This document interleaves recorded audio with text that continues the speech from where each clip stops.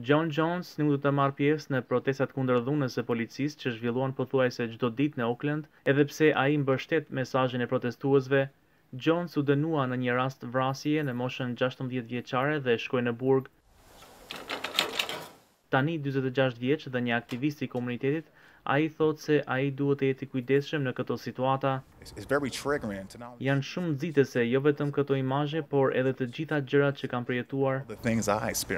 Por Jones shpreson se vëmendja aktuale në përdorimin e forcës nga policia do të sjellë më shumë vëmendje në mënyrën se si përdoret ajo forcë. Ai përmend Komisionin e Policisë së Qytetit, një bord qytetarësh jo i zgjedhur, i krijuar në vitin 2016. Në një vendim të përbashkët me kryebashkiakun e Oaklandit, komisioni pushoi nga puna së fundmi shefin e policisë. Kjo është ndërron komisionin policor nga një organ simbolik përfaqësimi në një entitet me pushtet real. Oaklandi ka një histori të gjatë konfliktesh midis një pjese të komunitetit dhe policisë.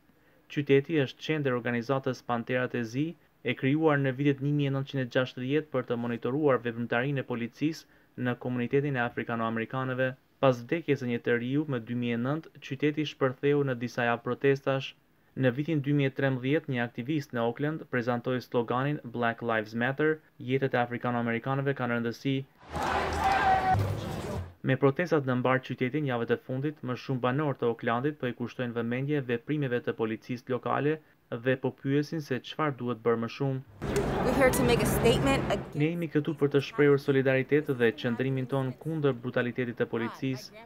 Kjo ka ndodhur që kur gjyshërit e mi ishin gjallë dhe ne ende po përballemi me të njëjtat gjëra. Komisioni i policisë ka bërë disa ndryshime në vend që të pyesin shoferët gjatë kontrolleve nëse janë në lirim me kusht që mund të tensionojë një person.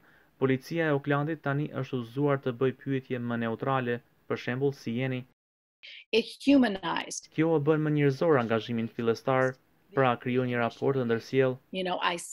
Disa protestues po bëjnë thirrje për pezullimin e fondeve të policisë së Oaklandit, një slogan i përsëritur në protestat në mbar vendin. Në një qytet ku 10 njerëz u vranë javën e kaluar, është e vështirë që një hap i tillë të mbështetet nga politikbërësit e Oaklandit, thot Bruce Donlan, presidenti i shoqatës së oficerëve të policisë së Oaklandit.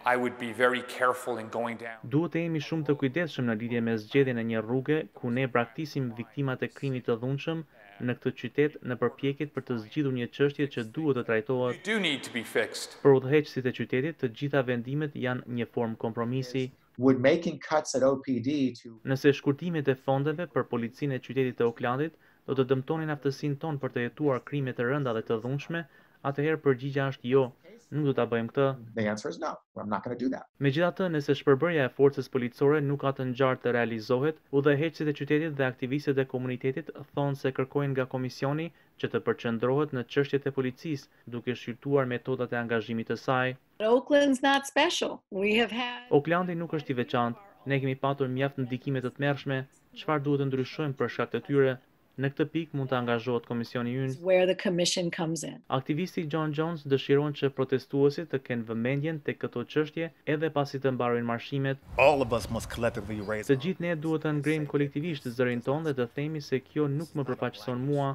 Ky nuk është një problem i afrikano-amerikanëve ose njerëzve të tjerë me ngjyrë, por një problem njerëzor, tha ai.